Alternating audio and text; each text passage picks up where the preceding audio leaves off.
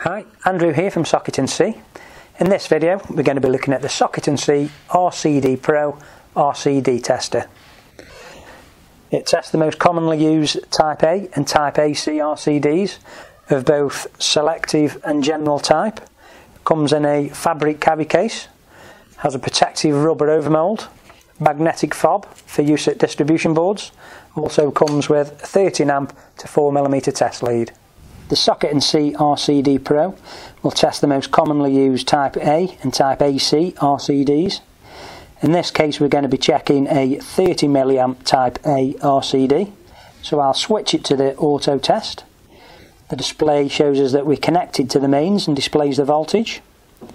If I press the test button, it will go through the auto test sequence, checking 0 degrees at half, 180 degrees at half,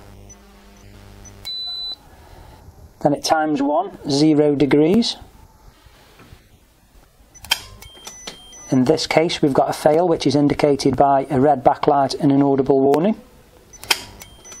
Again, times 1 at 180 degrees we have a fail with an audible warning and a red backlight. Times 5, 0 degrees we have a fail. Finally times 5 at 180, another fail. After the auto test has been carried out, you can use the recall button to scroll through the test results. The RCD PRO also has a ramp feature for fault finding and a hands-free feature that allows the auto test to start as soon as mains power is detected.